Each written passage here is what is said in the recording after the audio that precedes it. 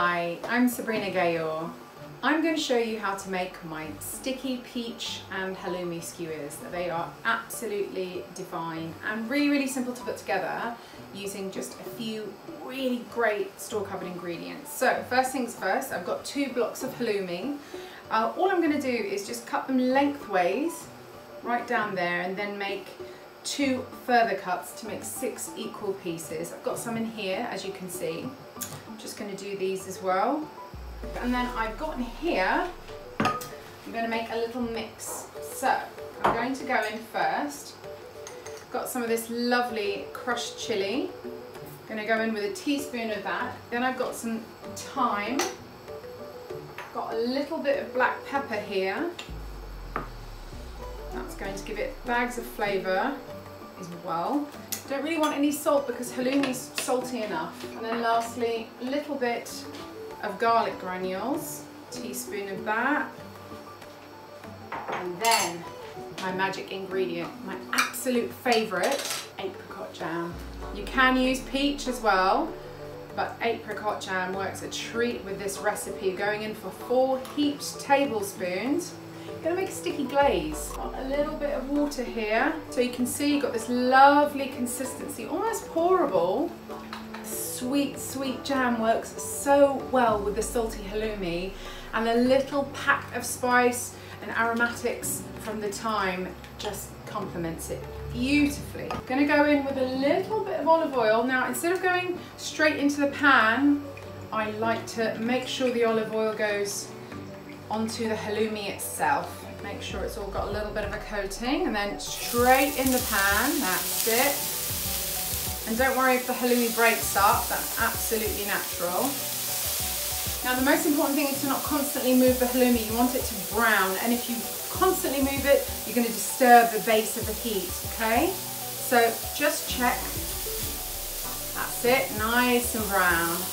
You just want to make sure that they've got some colour on them and they've softened up a little bit, and that's absolutely perfect.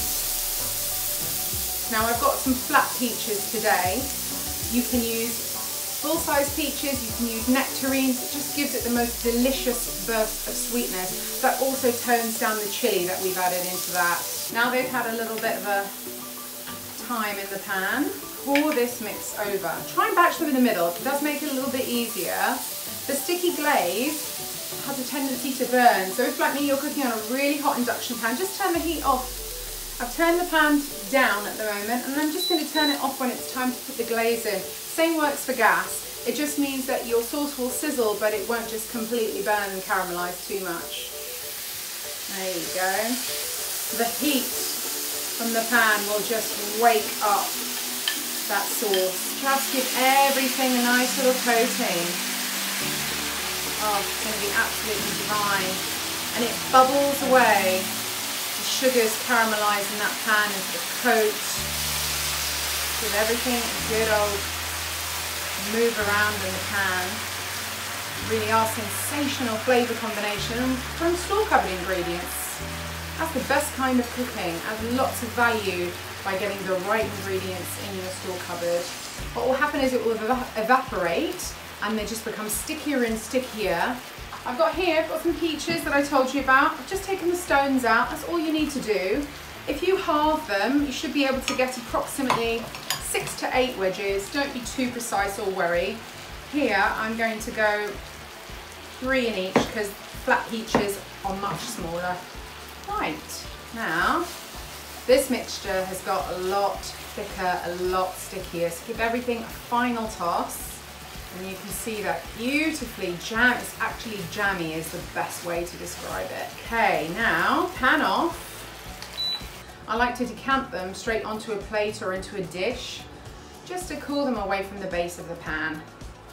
Always good to be safe. Oh, and they've sort of become all caramelized on the outside and really quite squishy.